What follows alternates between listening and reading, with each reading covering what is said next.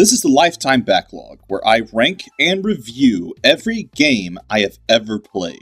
And recently, I've been playing Prey 2017 from Arcane and published by Bethesda. Ah, Bethesda, history's blandest monster. Funny thing, in my original box copy of Skyrim, there's an advertisement for Prey 2.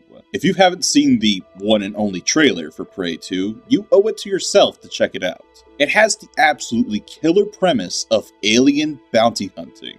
It could have been like an actual good version of Star Wars Bounty Hunter. Unfortunately, we never got a Prey 2, and Arcane Austin were put in charge of the not a remake of the first Prey. Do you want to know what's on the back of this ad? Yep, Dishonored. From Arcane Lions with support from Arcane Austin. It all comes full circle. I played Dishonored at release. In fact, I played it so much, I was pulling pacifist glitchless speedruns. None of those were recorded, so they don't count. You may be asking yourself at this point, what does this have to do with Prey 2017? Well, that Prey 2 trailer at least presented the idea of something original. Prey 2017, on the other hand, plays very similarly to Dishonored as yet another immersive sim.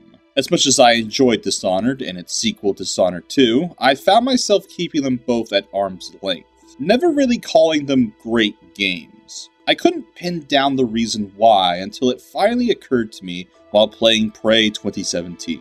Arcane come off like a bunch of snobs. Almost all of their games try to recreate the golden age of PC gaming, as if to say, of course we're developing games based on the best. Anything else would be beneath us. And I know what you're going to say. Something along the lines of, well, that's the point. Thief and System Shock were great games, and hardly anyone else are making immersive sims. Why not just let them make their own bland versions? Better than nothing. Fine, far be it from me to tell you what to play and enjoy.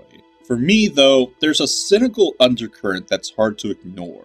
At least with those past titles, it was tech nerds trying to push the possibilities and building design philosophies that would become standards in the future. These games that Arcane pumps out feel like manufacturing nostalgia appeal. Oh, by the way, did you know that Arcane's creative director is Harvey Smith, whom also worked on some of those golden age PC games like Deus Ex? Well, I feel like that proves my point. Arcane make games like Disney uses Star Wars, not creates, uses. Multi-million-dollar productions with in-your-face references to the good old days, and involving anyone from the original Enterprise, including any talent that will still answer their calls. Arcane aren't the only ones that you could blame for such tactics, but I felt the need to communicate that this is a type of arrogance. I mean, ask yourself, is Arcane really as good as you think they are?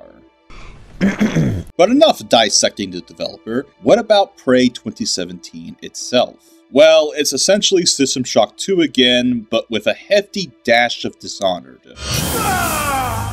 Stop me if you heard this one before. You're trapped on a space station with monsters beyond human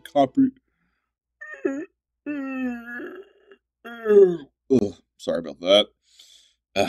You're in search of a way out. That's the System Shock 2 connection. But with moral decisions that put the lives of every sane person on the...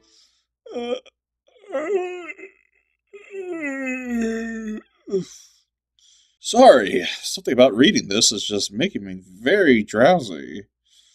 Well, that's the Dishonored part. God, what is this, like the 5th or 6th time someone's tried to recreate System Shock 2? Listen, Western games industry, you need to stop it with the will they won't they, and just pop the question already. I mean, you're not getting any younger. I want to see my grandchildren before I go. As far as gameplay goes, there's the usual trappings of the immersive sim genre, a hybrid of RPG and FPS, might as well throw some more letters in here, multiple solutions to each obstacle, and of course, the living classic itself, climbing around in person-sized air ducts. That's right, we're pulling a Die Hard. I was pleasantly surprised by some aspects, like the breakaway glass making for alternate routes. I like the zero-G jetpacking in open space. The maneuverability is solid, and it makes for a scenic shortcut to the major sections of the station. The supersized hot glue gun was pretty cool. It can slow down enemies, but even better, it can be used to make platforms for unconventional pathing through levels. Speaking of the enemies, I wasn't terribly impressed with them. Most of them are variations on black sludge. You know those kids' movies where the villain is made of black sludge? Toxic love. It's like that, but you're supposed to take it seriously. Ah, crap. I'm bagging on the game again. I better think of some more positives. There's a side story where some of the characters are running a D&D campaign. A real hashtag relatable moment. Though with a space station full of doctors and scientists, rules lawyering has to be a huge problem. Black sludge has +5 resistance to lightning. Ah, crap. I'm getting distracted again. Alright, I'll be honest. By the end of Prey 2017, I was rather disinterested. It seems like something I would like. It's an immersive sim, it's in a space setting with large explorable environments, so why isn't this clicking for me? Well, I think it all comes back to, as it always does, Bethesda. I have this running theory I like to call the Bethesda blandness multiplying factor. You see, any game made by or published by Bethesda will start with at least some blandness. If it's an interesting game with well-realized mechanics, it will have very little blandness. Thus, when applying the blandness multiplying factor, Bethesda's presence will amplify that by only a small amount, keeping the interesting parts at the forefront. But if a game has a moderate amount of blandness, Bethesda will multiply that exponentially, making it even more bland. Now, if I've lost you at this point, TLDR, it's all Bethesda's fault. I mean, I saw all of y'all while you were trashing Fallout 76, and I was sitting here thinking, where were all y'all earlier? You overnight activists. Fine, let's wrap this up by finally ranking Prey 2017 in the average tier. Right above Fallout 4, but right below... Oh god, I'm gonna get murdered for this.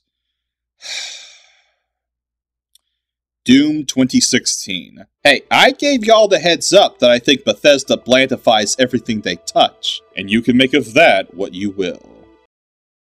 Hello everyone, this is Odie Knight, and I want to thank you if you watched to the end of the video, and I hope you enjoyed it. Despite this video's short length, it actually took a whole lot of work, so please share this around and give it a like if you want. I want to produce more videos like this in the future, so if you want to see more of this, please subscribe and stick around. Right, well that's the end, and I hope you enjoy the next video, whichever one that may be. Thank you.